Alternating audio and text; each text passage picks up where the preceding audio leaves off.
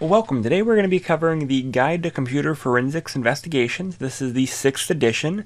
The material all comes from Cengage. They own and control all copyright material. I'm just providing video lectures on the individual chapters for my courses using this textbook. My name is Arthur Salmon, and I'm going to be working with you throughout this book. Thank you. Chapter 6, Current Digital Forensics Tools. So you have to keep in mind that this is kind of relative to when this was recorded. Tools change pretty often, so just kind of keep that in mind.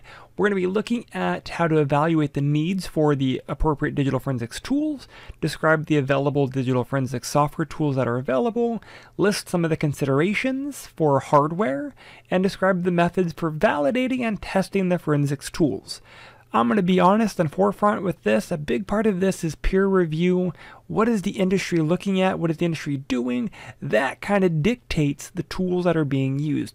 Because if the industry is showing that a specific tool is no longer valid or no longer useful, then you're using that tool. That just is going to be additional light shed on what you're doing.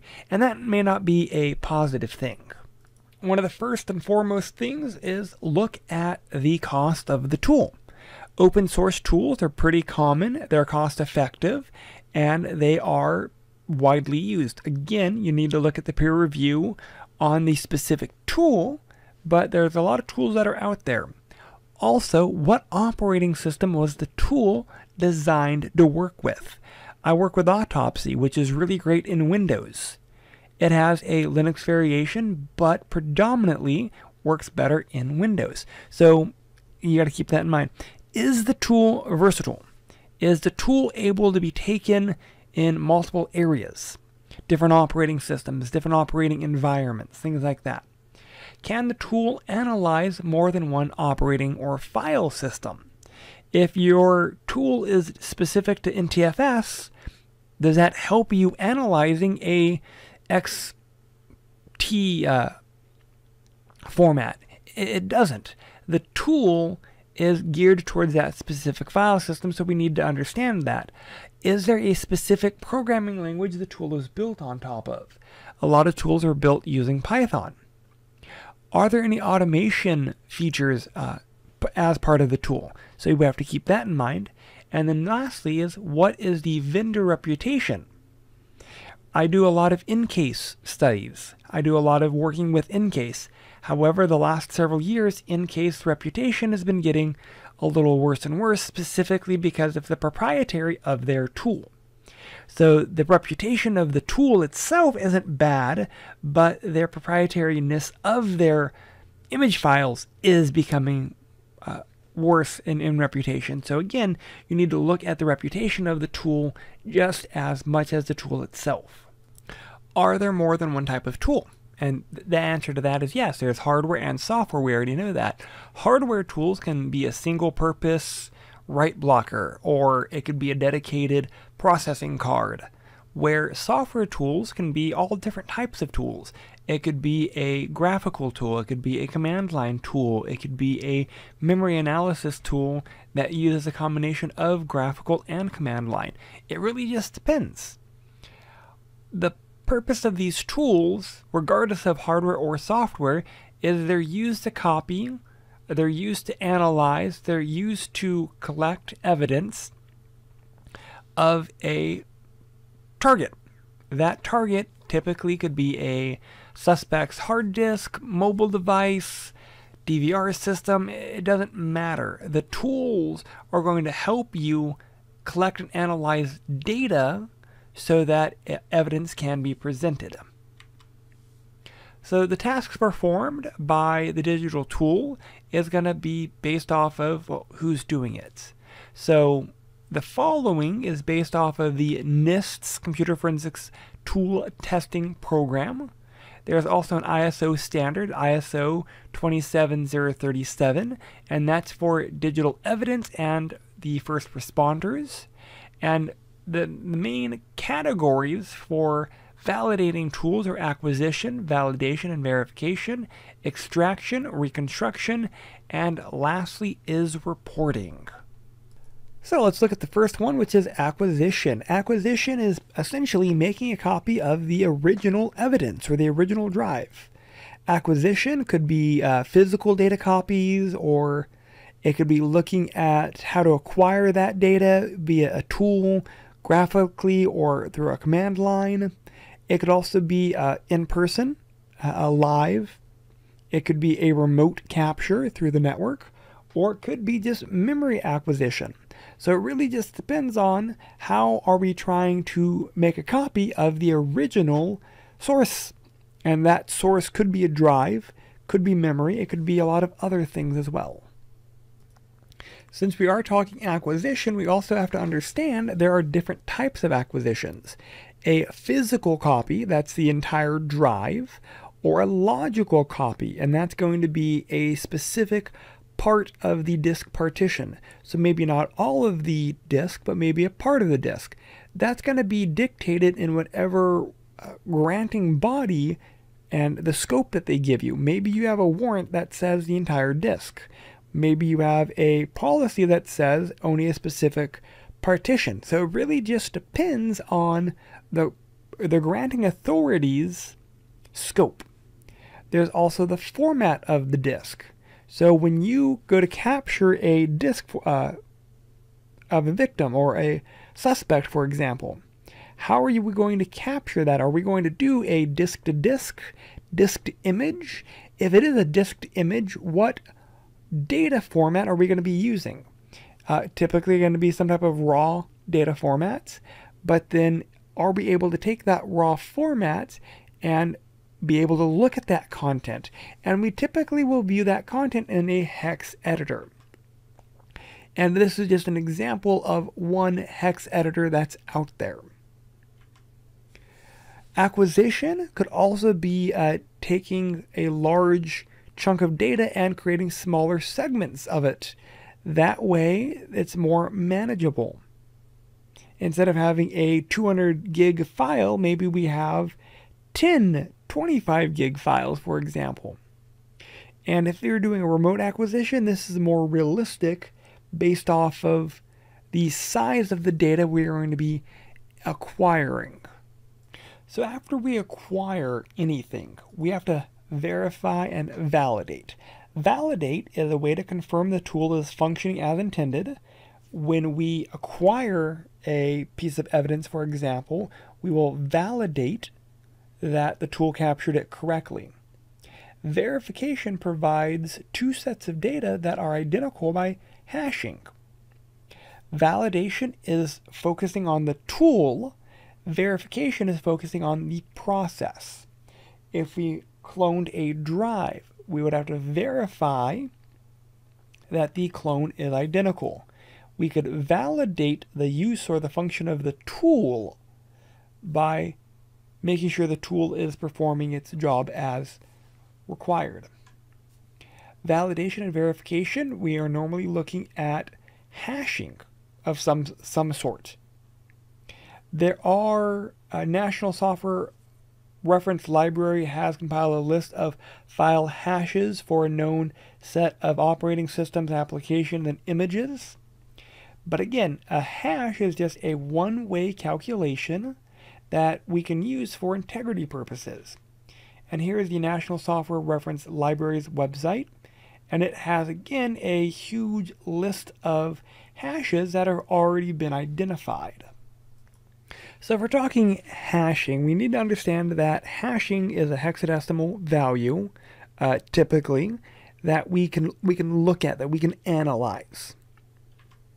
So within the validation and discrimination portion, we could be looking at header values. So that header value is going to be, maybe we're looking at a document, .docx. Well, that's going to provide a file signature. And that signature is going to give us that header value. It doesn't matter if it's a .docx. That's just for the operating system, for that extension. If the header says it's a doc file, then it's a doc file. It doesn't matter what the extension is. The common header value is what matters. And again, we look at that in hexadecimal. and that's called a file signature. We can actually rename anything. We can modify an extension so that it can be opened up with any program. But in reality, the operating system is going to look at the header file, and that's going to dictate what it really actually is. If it has a .doc, but the header says it's a PDF, well, in reality, it's really a PDF. If we have a JPEG that is hiding as a Word extension, well, we can open the docx in Paint, because in reality, the program is looking at the header, not the file extension, and that dictates what the file actually is. So we have to understand file signatures in the form of the hexadecimal header. And we actually have labs for covering part of that coming up. So we also have to look at extraction. Having source evidence that is in a suspect's hard drive or a suspect's storage doesn't do us any good if we cannot recover the item, the artifact. And in order to do that, we have to extract it. And that is the recovery task for the investigator. And it's probably one of the most challenging, because extraction doesn't always necessarily mean gracefully.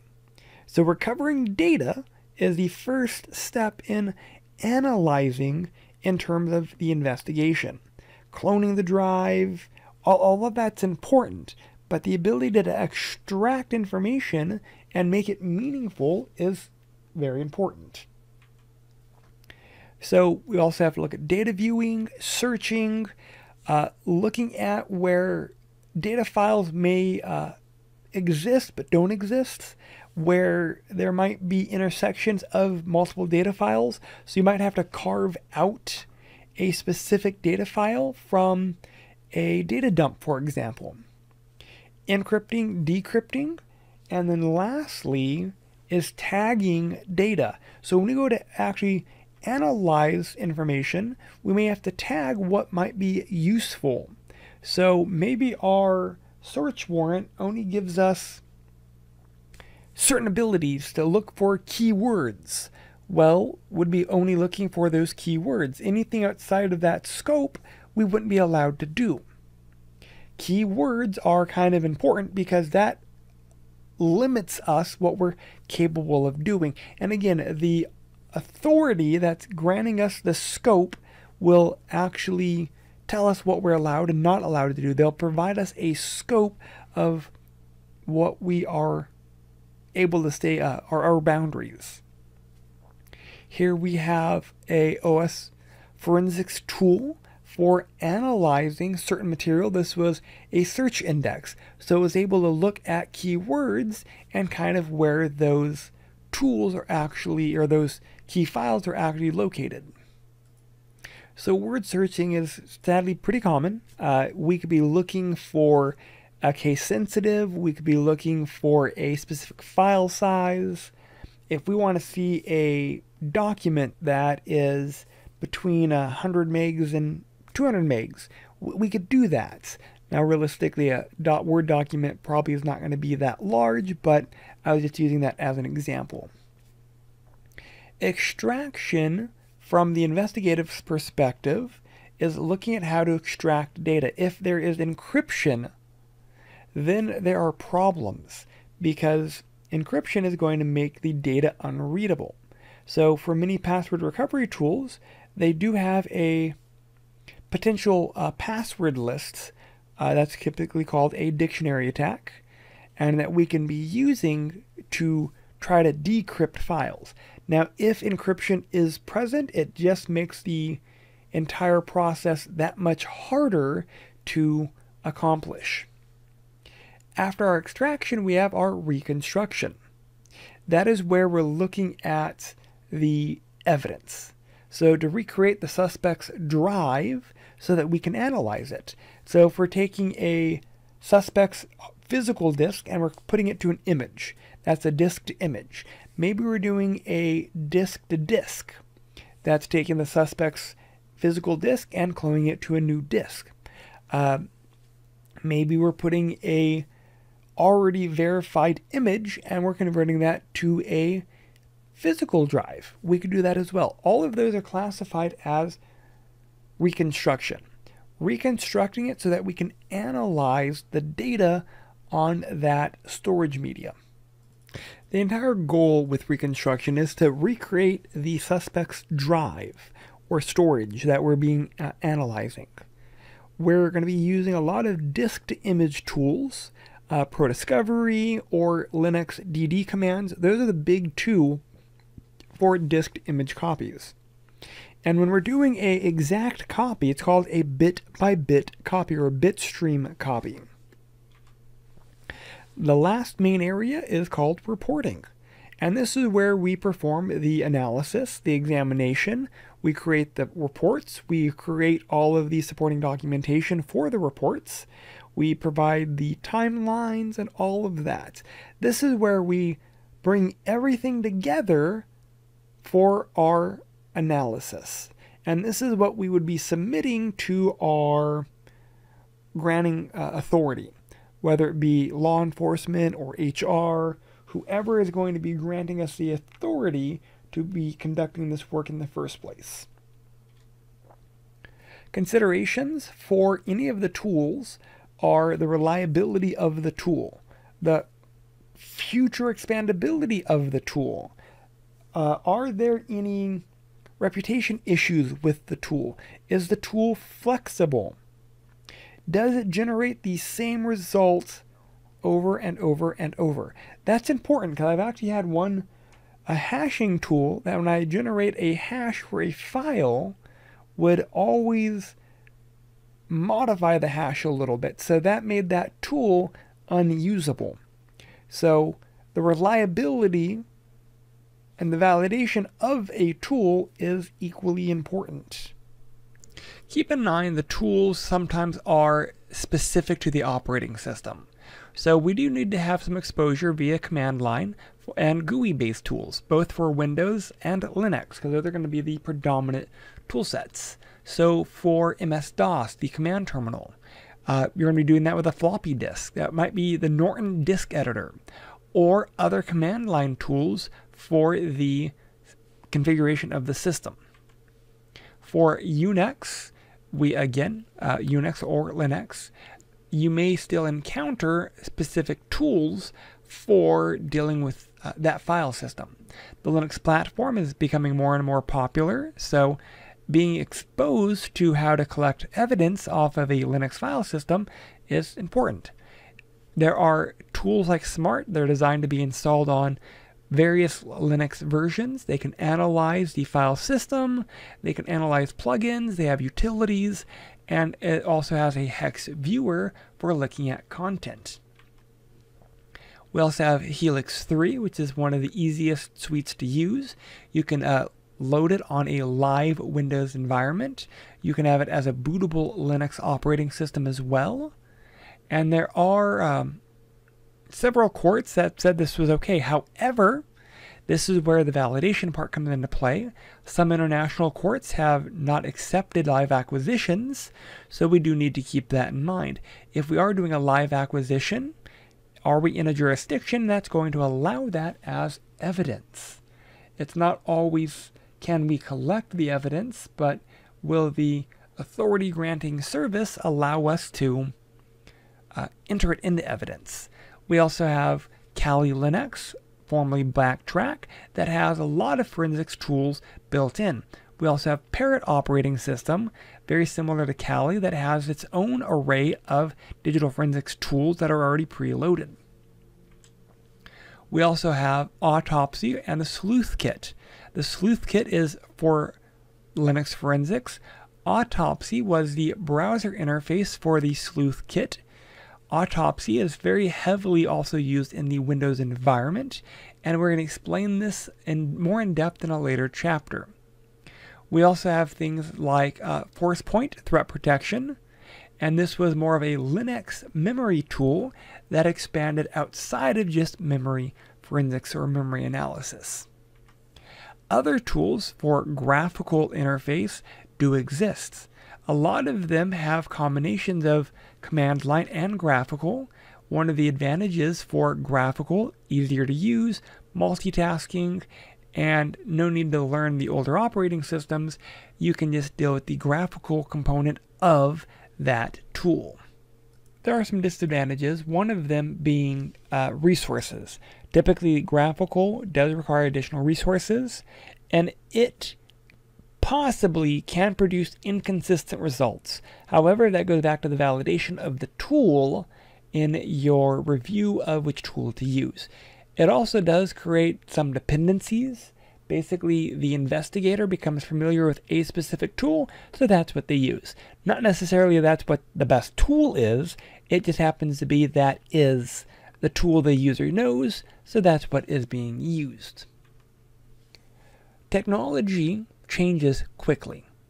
Hardware changes, software changes. Hardware and software both fell. So we need to schedule our replacements accordingly.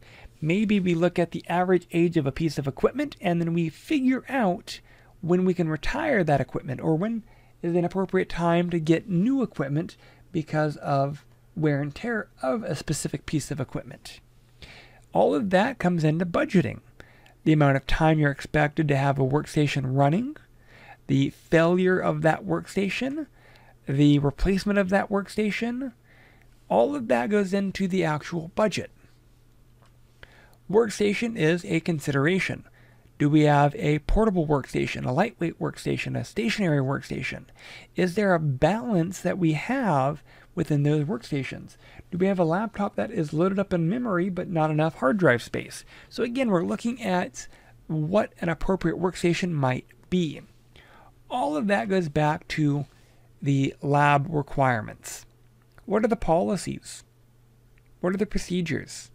What are the guidelines that govern the technology use of assets for that lab? All of that comes into play. Is there a public lab requirement? Is there a privacy lab requirement? Again, all of those go into play as well. Building a workstation is not overly difficult. You do have to customize it.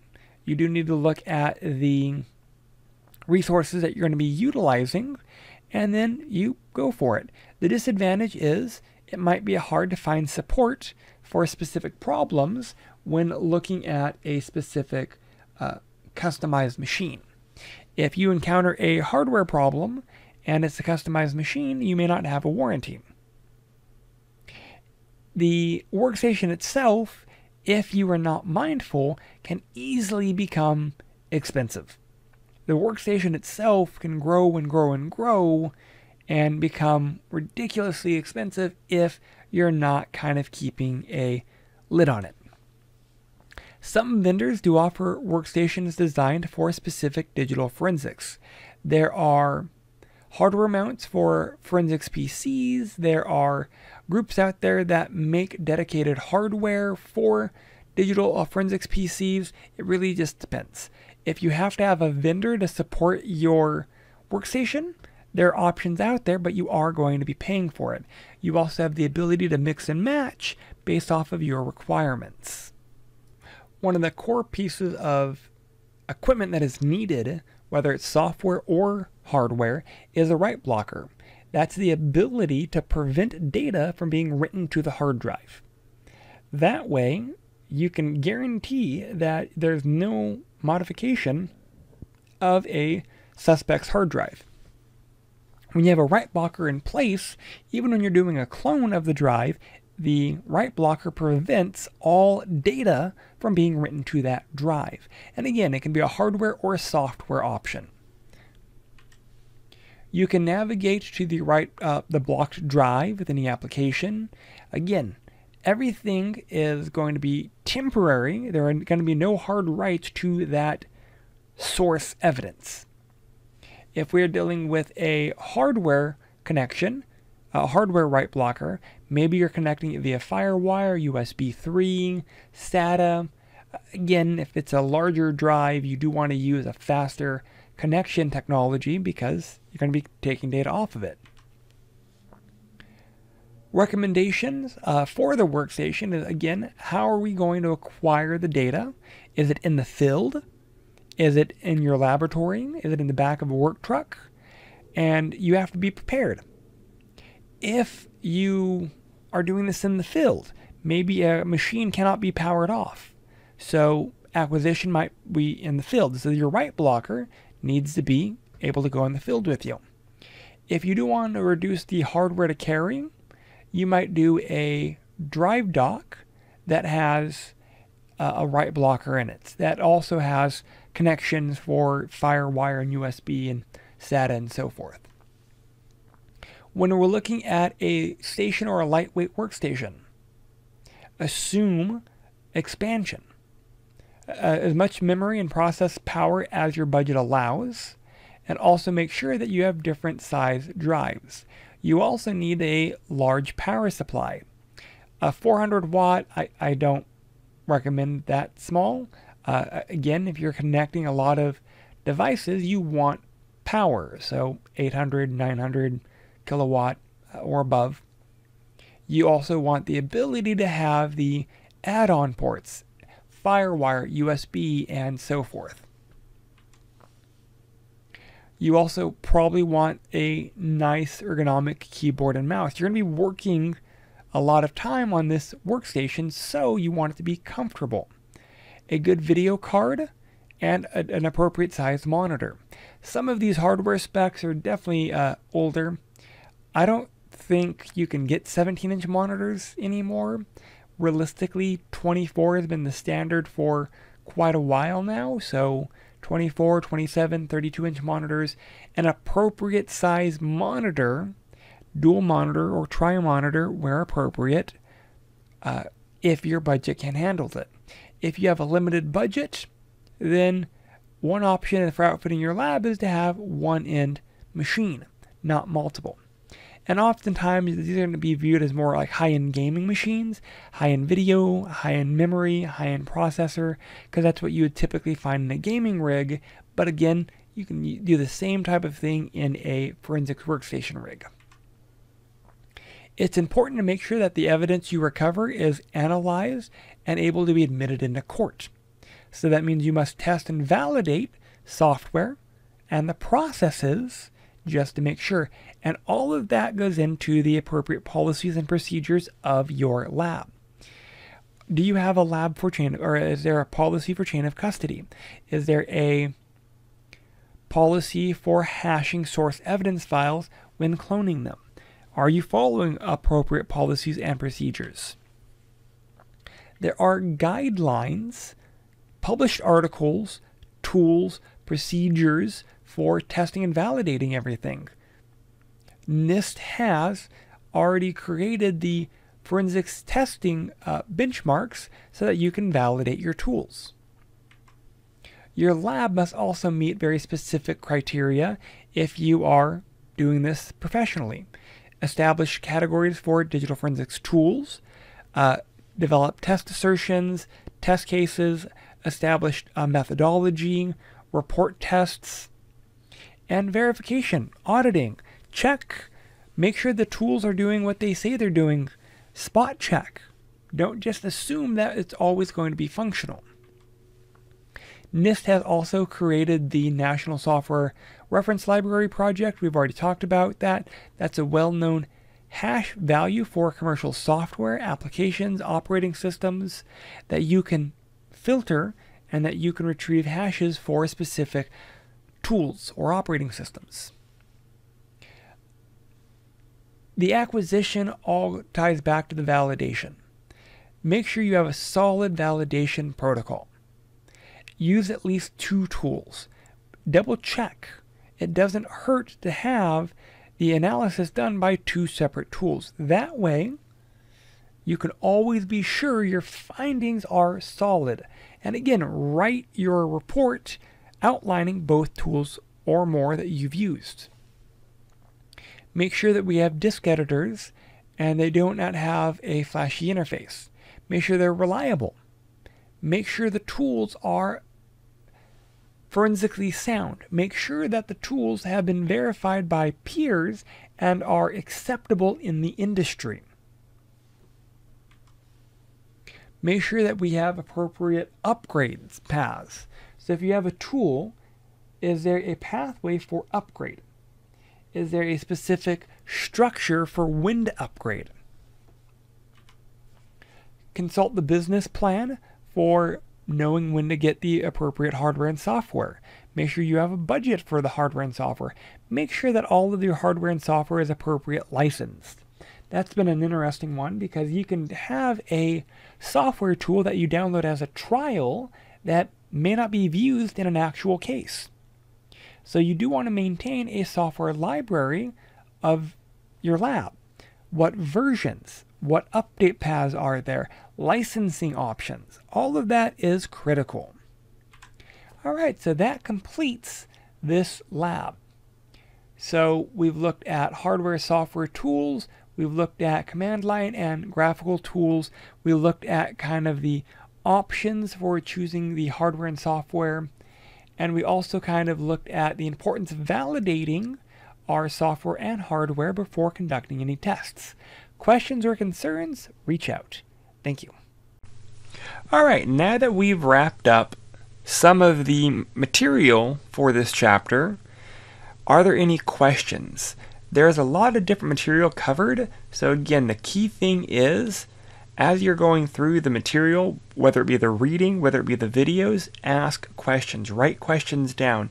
The more that you can engage your brain in this material, the better you are at retaining the information. So again, questions, please feel free to reach out and we will go from there. Thank you, and I look forward to working with you throughout the remainder of these modules.